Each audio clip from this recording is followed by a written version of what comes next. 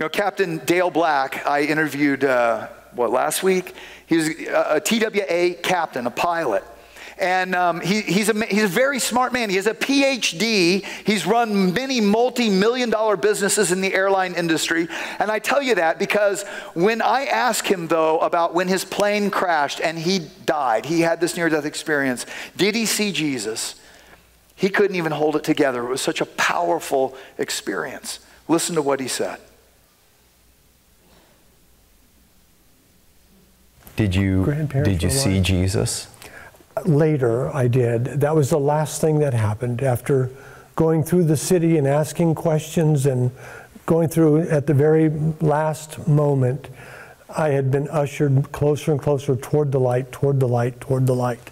The light that's in the center of the city. Yeah, and then there was a stairway that was near the glass sea, which it looked like a sea, and a stairway that went up, and a large angel with the most power, if we would say that.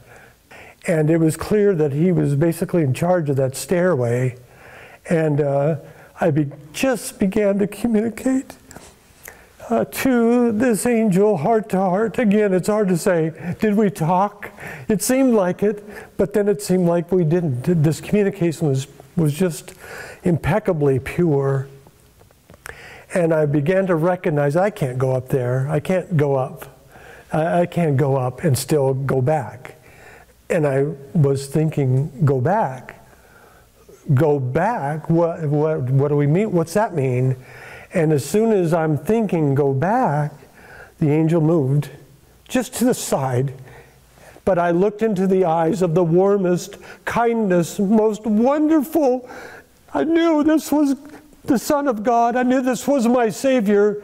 And all of a sudden my knees buckled, my legs lost their strength, and I just went down. I couldn't stand. I was not worthy to stand in His presence. Funny that I didn't feel worthy to be in heaven, yet I knew I was worthy in the early part. I was somehow granted this authority, but I had this supernatural gift that I was worthy. Somebody had done something for me. He had.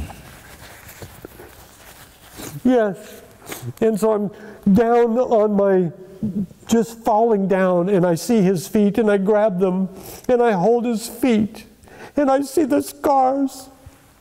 And I know this is the Son of God. He's my Savior. He's my Lord. It is because of Him. He died for everybody. It's so cool because the Bible even says, no, I take that back. Jesus said that I have come not to condemn the world, but that the world through me will be saved. And it was because of that. He's not condemning anybody. It doesn't matter what you've done in your life, what sins you've done, including murder. It doesn't matter what you've done. All of it is forgivable. God can forgive anybody of anything. And then we have this free gift that we call salvation. You and I know about. And that's what you felt at His feet. Of course. But to describe this experience, I just stopped at His feet and I was worshiping Him down on the ground there. And I heard the voice, Dale, do you love me? That's it. Do you love me? And I'm trying to think of all these words to say. And I'm getting ready to say, in a sense, I'm getting ready to say, but I've said nothing. And I'm getting ready to say, of course I love you, Lord. I remember who you are, what you do. I'm getting ready to say that. And He bends down and whispers into my ear. And I'm now back.